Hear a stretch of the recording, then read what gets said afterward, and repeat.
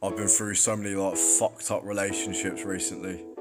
I'll say recently, I mean just in general. Just this is my fault. I've just fucked a lot of relationships up just by being a bastard, a dickhead, someone who didn't pay attention, someone who couldn't read the signs, and I just want to change it. I'm gonna make a new me, and this is the start of it really. It's the new year, 2023, new me. How did he do that? How did he do that? Anyway, fuck off. Start again. I cried a river or two, felt like I died, but the inside I was alive and living. Cause the last I felt was so true, so blue, like nothing I could do.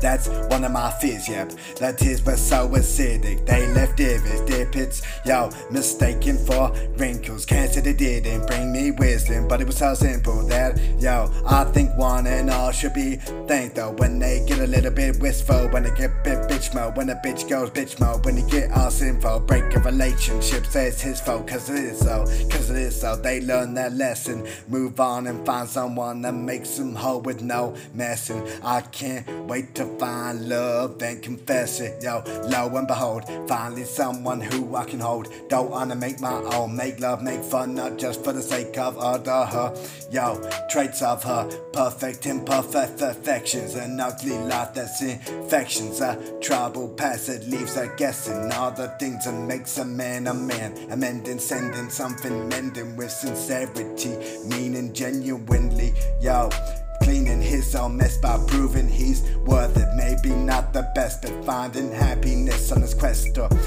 called love, yeah, tribe called, quest called love. The message reads the same as it comes from above. Reconciliations of mistakes that breed hatred. A view of the past drives me forward when I feel I can't last anymore. Cause I guess I can thank my ex-girlfriends for that, as well as having a blast. Most of them might not want to remember that, but that's okay while last. And in my mind I find those memories project heaven for me.